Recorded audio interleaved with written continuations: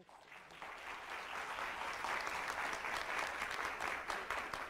Hi, everybody. You can hear me in the back? Yeah? I'm thrilled to be here today. As Dr. Searby said, I came to mentoring two ways. One is genetically through my mother, and the other is I really became a believer in the effectiveness of mentoring to improve diversity and inclusion when I was leading a diversity and inclusion initiative for a publicly traded company. I believed then, and I still believe, that diversity and inclusion must be bought in at the top and there must be systemic programs. But I also believe, and in many ways I believe even more strongly, that the real way to effective inclusion in the work environment is through meaningful one-on-one relationships with people who are different from you in some substantial way. Because there is no better way to make connections and to make change than to, through, as Dr. Morrell said, the friendship networks, right, and really improve that. So I'm super passionate about this topic. And I want to talk to you today about building bridges, because I really do believe that effective mentoring relationships are about building bridges across difference. My promise to you, my commitment to you in our time together today is that you will learn three things: a framework for bridging differences, a model for cultural competency, and some skills to bring back to your mentoring relationships or your mentoring programs to bridge those differences. The truth is that culturally competent people build bridges. They make those connections. And there's three components to building bridges. The first is leaning into difference. The second is learning from difference. And the third is leveraging difference. Leaning into difference, learning from difference, and leveraging difference. So I want to talk first about leaning into difference. Leaning into difference requires two things: taking ownership and accepting responsibility. It is about saying that as a mentor and as a mentee, it is my responsibility to create connection. As a mentor and as a mentee, it is my responsibility to learn and to dig deeper and to figure out what really makes my mentoring partner tick, so we can communicate in a way that elevates and deepens the discussion, in a way that accelerates and promotes better mentoring results. So it's really about taking that ownership. When we talk to mentoring pairs or mentoring circle participants, and the most likely time that they have success is when the mentees say, "I finally owned it. I finally owned my own development. I finally owned my own success in the mentoring relationship." And the mentors say, "I finally took responsibility to dig deeper for my mentees." It's really very, very key. I love this quote by Winston Churchill: "The price of greatness is responsibility," and this is true in mentoring relationships as well. The price of greatness is taking that ownership and accepting responsibility. So I want to tell you about these guys, who I don't really know, because these are stock photos, because my obligation to my clients is to protect confidentiality. So what I have done is to put together a composite of some mentoring pairs that we have worked with, and one in particular, and we're going to call them for this purpose Doug and Martin. And I want to just grab my notes so I don't miss some key facts. But Doug and Martin you'll hear about throughout the course of my talk today, and I want to introduce you to them. They work for ABC Medical Company, which is a multinational medical device company. Doug has been with the company for about 30 years. He actually started in the manufacturing realm and worked his way up to senior leadership. Very well-respected leader, great people person. People like Doug, and Doug likes people. It's a very mutually beneficial relationship. Martin is a younger gentleman in his 20s. He's Mexican-American. His parents immigrated to Mexico when he was in his teens. He's a line lead in the manufacturing division. So he leads a small team which manufactures the medical devices, and his team loves him. They think he's great with people. They really motivate him. He always hits his numbers. And though his team loves him, his management doesn't love him so much. Martin is always asking questions. He's always challenging the rules. He's a little bit uncomfortable with what he feels are arbitrary constraints that are on him in the workplace. And he's got some strong ambitions. He's smart. He's motivated. He's personable. He can't figure out why he can't get along with his own management, and he can get along so well with his people. And ultimately, he really wants to get out of manufacturing. He's been trying for a while, and he's stuck. And what he said to us is, I don't get it. I don't get why I can't get out of manufacturing. So Doug and Martin meet in the mentoring kickoff, and they hit it off really well. Martin loves Doug's leadership. He loves his personableness. He's a little bit skeptical that this will work. Doug, for his part, loves Martin. What a great, friendly guy. And he can't quite figure out why Martin isn't getting ahead more at ABC. What Martin said initially was, as I said, I don't get it. I don't get why I'm doing what I've always been doing, and I can't get ahead.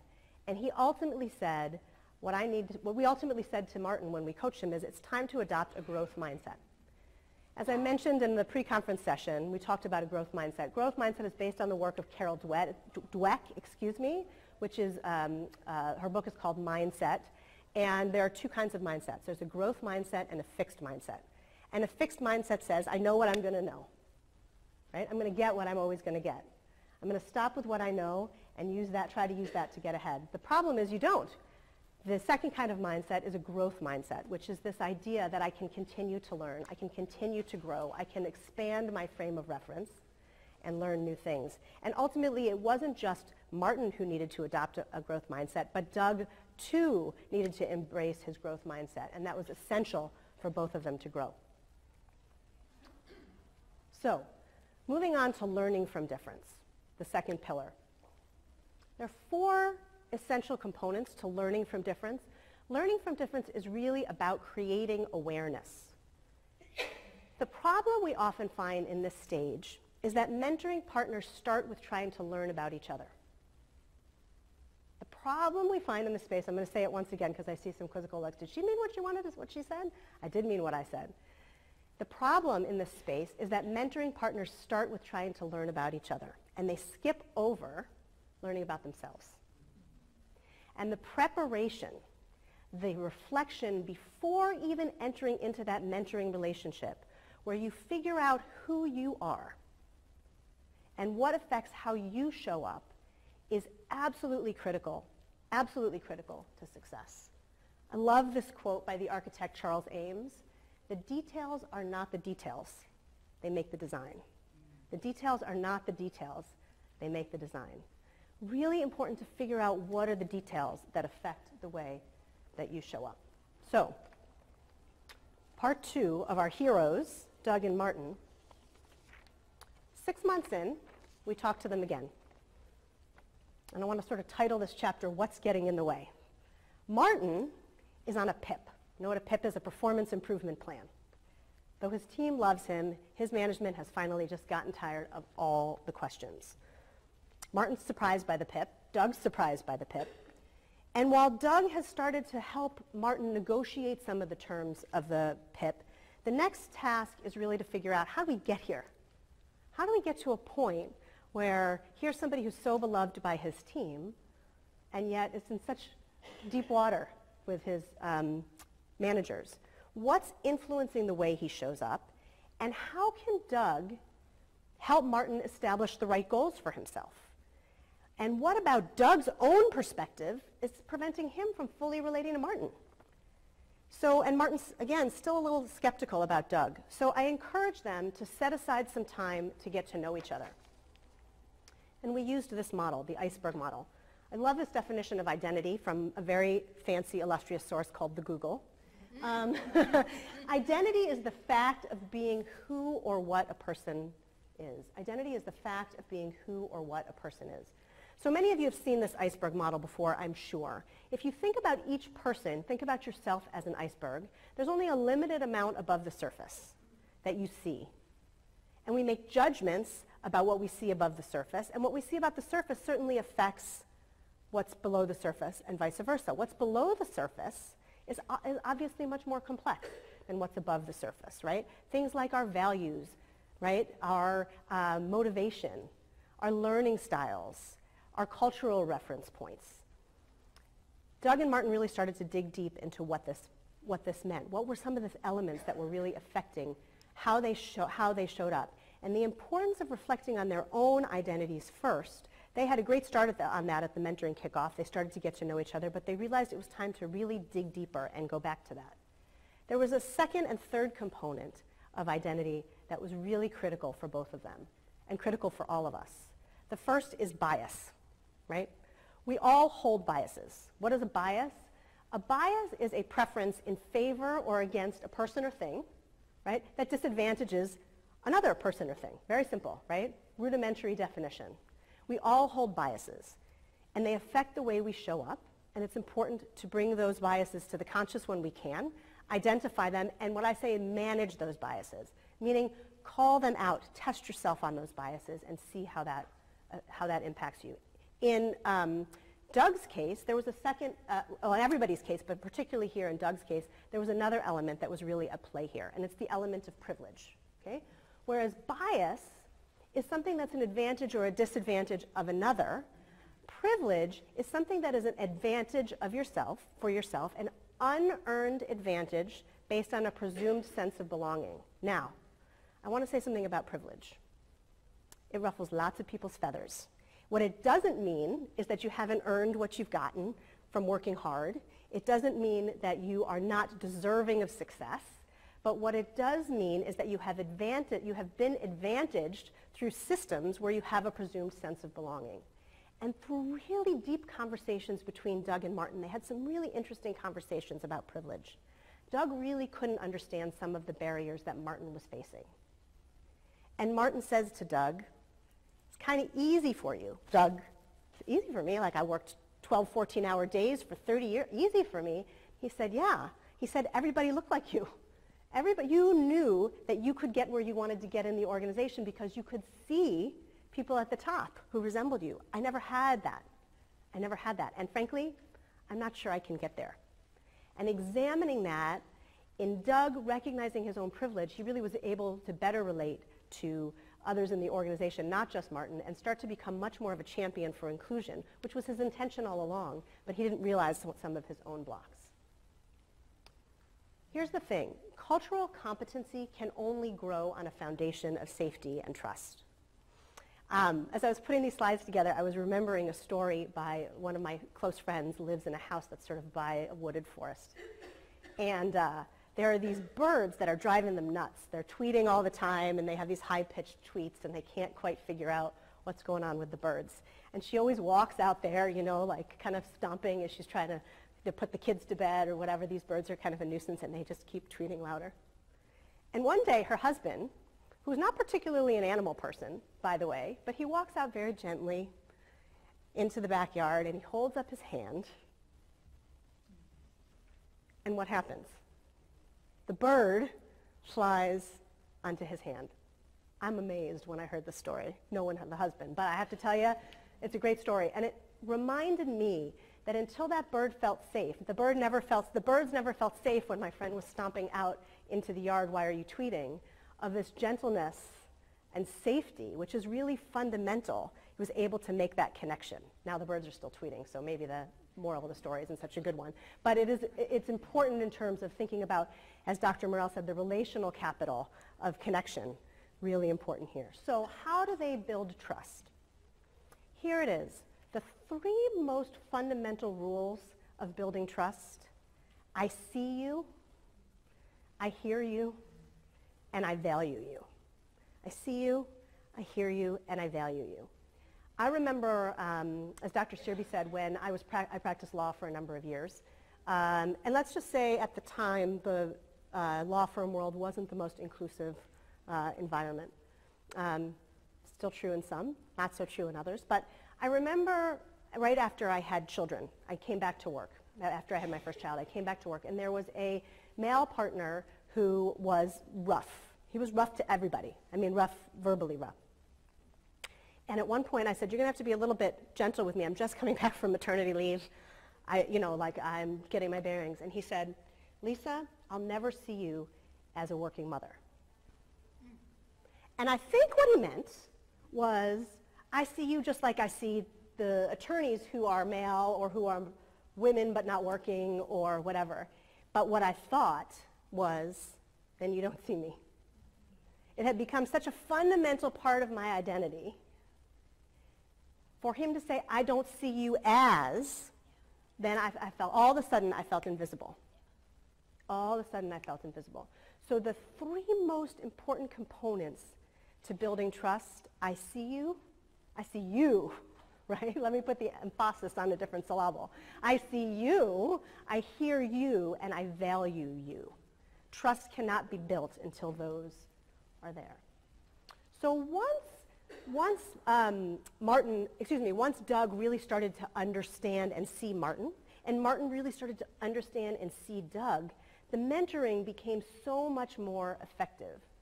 And when we talked to Doug, he said, I want to know what motivates Martin. I said, well, let's find out what lights him up.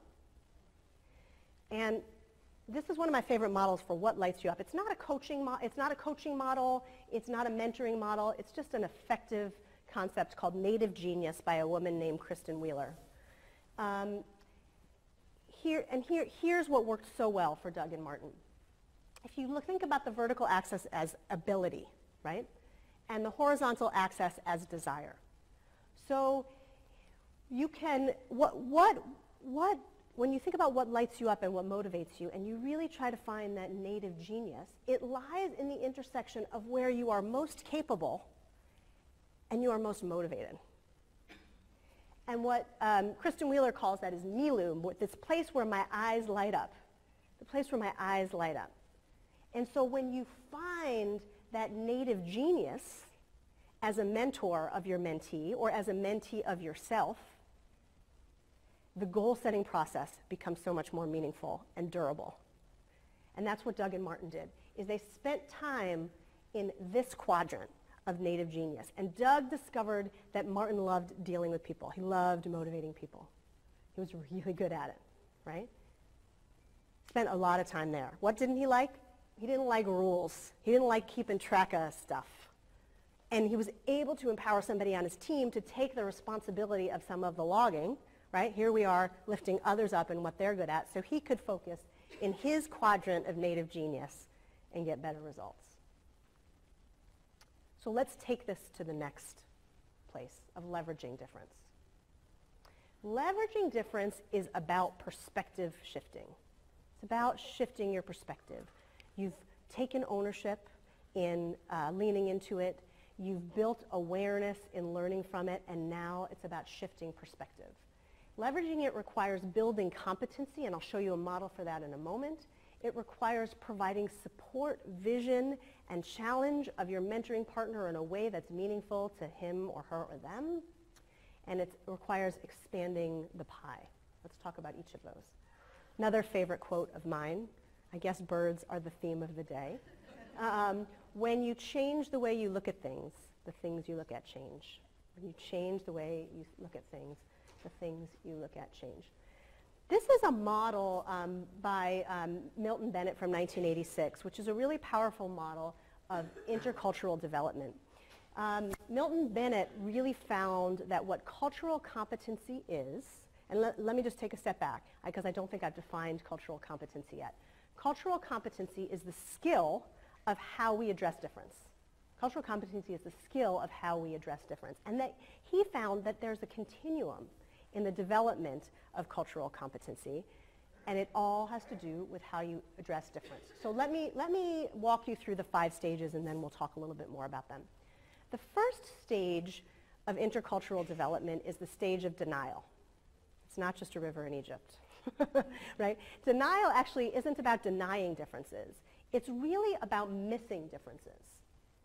People who are in denial, or organizations that are in denial, or institutions that are in denial, or mentoring pairs, partners, or circles that are in denial, it's not that they don't see that there's a visible difference. It's that they don't recognize that the differences even make a difference, right?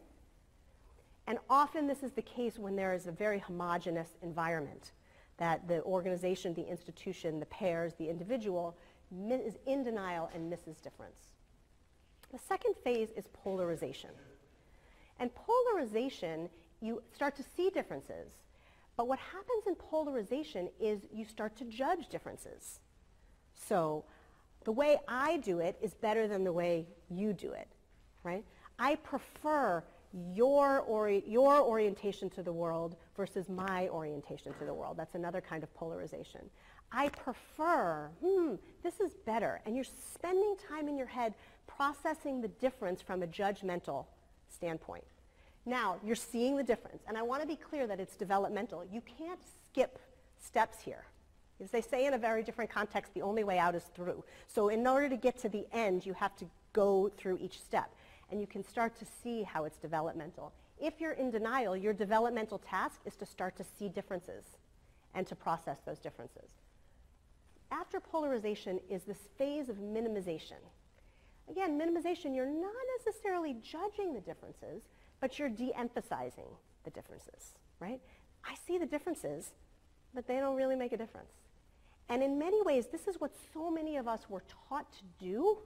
I certainly know as an employment lawyer, I said this yesterday. As an employment lawyer, I spent 10 years telling people don't talk about that, right? Don't talk about race, don't talk about gender, don't talk about protected classes, because you shouldn't be talking about that in the workplace. And I think the biggest fallacy of that was what I talked about before. I don't see you. I don't see you. I don't recognize who you are. I mean, look at our music, right? Ebony and ivory, people are the same wherever we go, right? It's not that there's not a shared humanity, right? But the way we look at respect differs by culture, orientation, all of those things. The way we look at what's kind and nice, the way we look at what our ambitions are, the way we look at authority, the way we look at communication, it makes a difference, and recognizing that difference is essential to getting to the next step, which is acceptance. Oops, wrong direction. Sorry about that. Let me say this before we get there. These first three stages are what's called ethnocentric stages. Ethnocentric stages is when you see difference through your own vantage point, right? How would I process this? How do people like me see difference? How is this difference relative to who I am? When you move to acceptance, you move to an ethno-relative, what they call ethno-relative. The simpler way to say it is with a viewpoint of how other cultures may view things. It's non-evaluative. Again, I think what's interesting here is you go from not seeing difference to judging difference to not seeing to minimizing difference. Again, you're seeing difference here, so it's a little bit of a zigzag way. In acceptance, you comprehend difference. You get that differences make a difference. You understand that there's an imperative for inclusion. You understand that the ability to make meaning depends on seeing that difference. Yet you don't yet know how to walk the talk. What do I do about it? What do I do about it, right? I have a great intention. I have a great awareness, and I'm not yet sure how to implement that. Which takes us to adaptation. Adaptation brings you to what Milton Bennett would call an intercultural mindset, and that's where you can really start to implement the skill of bridging difference, of making that connection, of recognizing the difference, of recognizing where there might be a difference. If you are on that end of the continuum, it does not mean that you know how to kiss, bow, and shake hands in every single culture. People say, oh, you talk about cultural competency. When I go to Tibet, how am I going to, I don't know. But what I know is there are lots of differences you need to be aware of and lots of questions you need to be asking so you can figure it out and relate across culture, right? So it's very different than than having skills to adapt to know what happens in each culture. The person in adaptation knows what questions to ask. They know how to operate in different cultures, and they recognize where people may approach differences differently. I love Harvard Business Review. I sort of geek out on it every single time it comes. My family doesn't like it that I lock myself in the office and I read a magazine for 7 hours, but you know, a girl's got to have some fun, right? So the September-October issue, it was fantastic. It is all about curiosity, the business case for curiosity.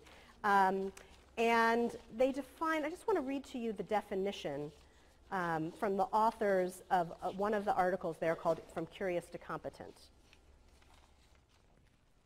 Curiosity is a penchant for seeking new experiences, knowledge, and feedback, and an openness to change. I'm going to say it one more time.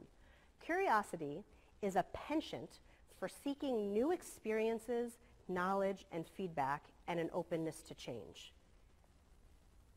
And what I love about that article is of all the studies of the strengths of leadership, the authors found that the number one trait of success in leadership was the skill of curiosity. The number one trait of skills of leaders is the skill of curiosity. Amazing, right? Not what I would have thought, and yet everything that I would have thought based on what I know, right? So what was really cool about this, as Doug was trying to figure out why then, now I understand Martin. I get that he's a really good guy. I get sort of what motivates him. And I'm really curious about why he's not getting ahead. I'm really curious about why he's not getting ahead. So he started, I introduced him to the PI model, which I'll show you in a moment.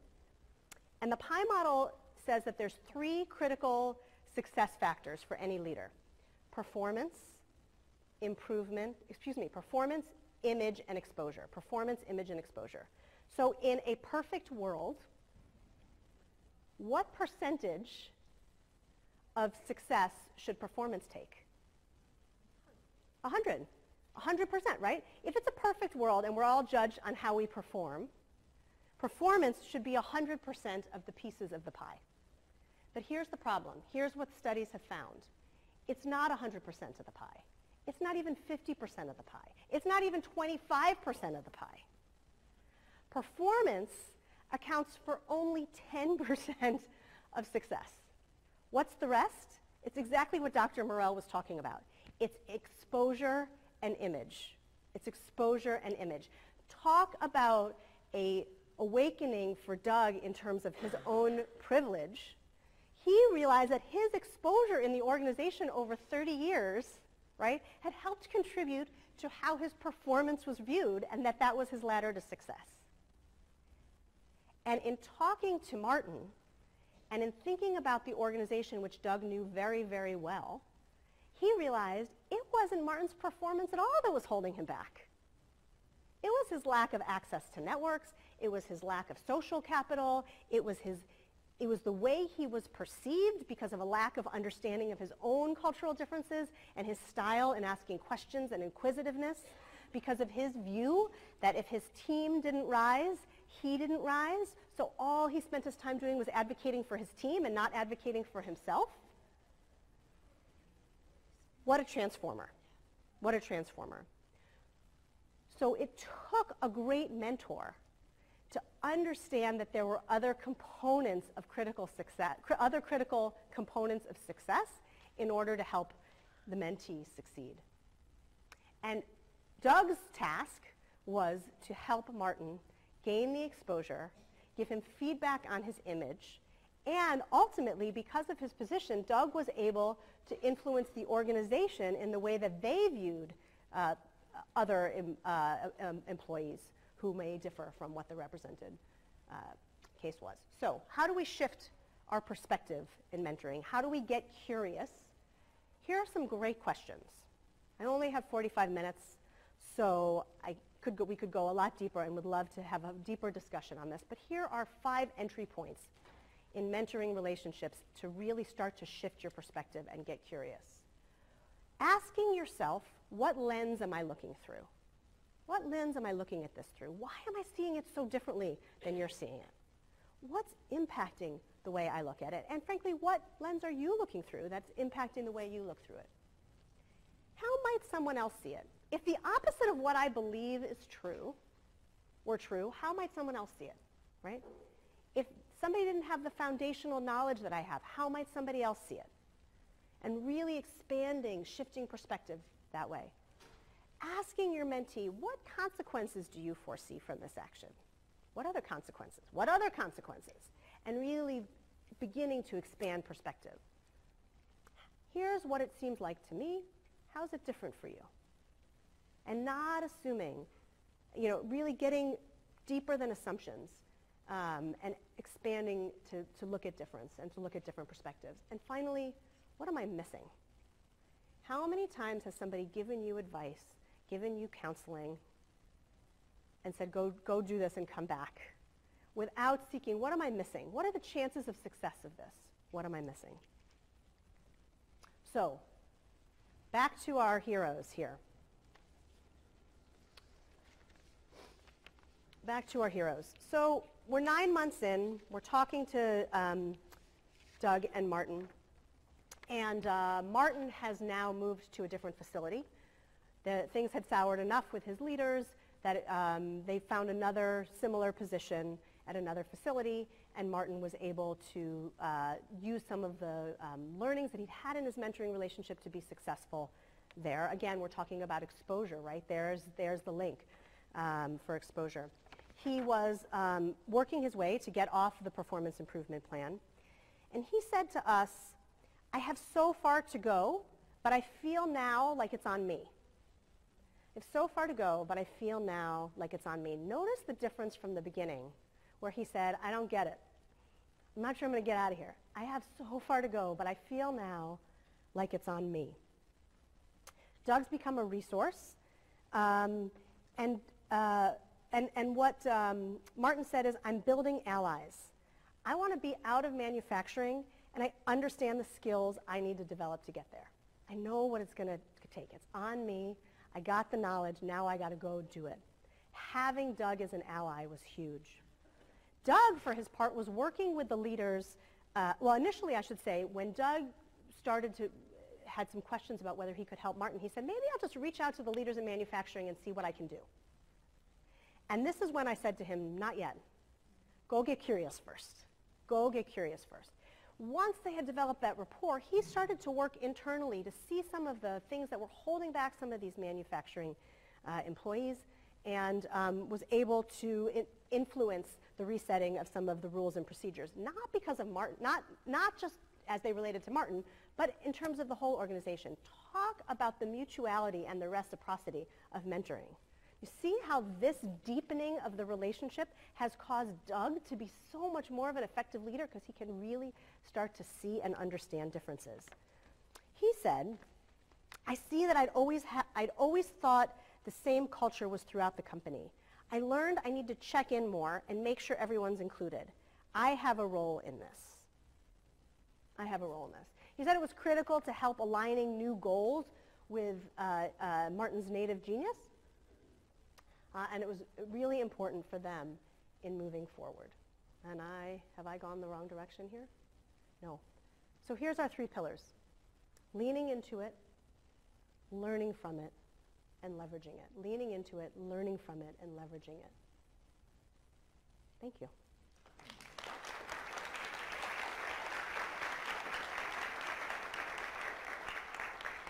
What questions do you have? Oh, what a great question. Is curiosity a state or a trait? Yes. I think curiosity is a state and a trait, right? I think curiosity is a way of being. I think curiosity is a characteristic that helps you dig deeper. It's sort of like it's a noun and a verb, right? So it's a fantastic question. Thank you. The radio broadcaster who said there's always more to the story, Paul Harvey, used to say there's always more to the story, right? You don't know what you don't know. And once you learn that you don't know what you don't know, curiosity follows automatically. Because I want to know, right? So starting to ask those questions. So I think it's taught, and I also think it's felt. So the question is, what are my thoughts about emotional intelligence as a trait that leads to more? I think emotional intelligence is incredibly important. Certainly this is not the end of what's important from a leader. Emotional intelligence is about awareness. Emotional intelligence is about having a heightened sense of reading things. It's like you read the words and the music and the harmony and the melody all at once. That's what emotional intelligence is really all about. And so it's critical. And that's why it's so important. You know, we have a lot of international clients. And they say, we'll just do phone mentoring by phone. Okay? And I say, that's like option number 5. First is always best in person, but we live in a global world and you can't always do that. Skype and Zoom and FaceTime are amazing tools because you really can only exercise emotional intelligence when you're reading body language and the furrow in the brow and the pause and whether someone's leaning in or leaning back, and really having that awareness is really, really key. So it's another super important component of awareness. Great question. How do you help people? The question for those who couldn't hear is, how do you help people progress? I'm just going to, I hope this doesn't give you remote control nausea, but let's look here for a second. it is absolutely developmental. So if somebody is stuck in denial, that means they're not seeing differences. So the opportunity is then present differences to people, right? Teach about learning style. If for some reason, I mean, I think it's a big mistake to miss the fundamental visible differences. We shy away from them, and it's important. Gender is important, race, ethnicity, all of those things are important to recognize. But sometimes people don't feel safety in talking about those yet. By the way, that's a privilege, just to point that out. But by the way, that's a privilege. But if you want to get and meet somebody where they are, you start to point out differences. How do you learn? Here's how I learn. Why did you choose English? I love math. I mean, it's that kind of simple. Why do I love those things, right? How do you get jazzed to get up every day, right? Do you press the snooze 5 times, or are you right out? I mean, all of those little mini differences that make a difference in how you show up in the day are something that you present to somebody who's in denial so that they can start to see those differences and evaluate them. You don't want to have them stop at evaluation, right? But you got to go through in order to get out. Great question. Other questions? Thank you for your time. Enjoy the rest of the conference.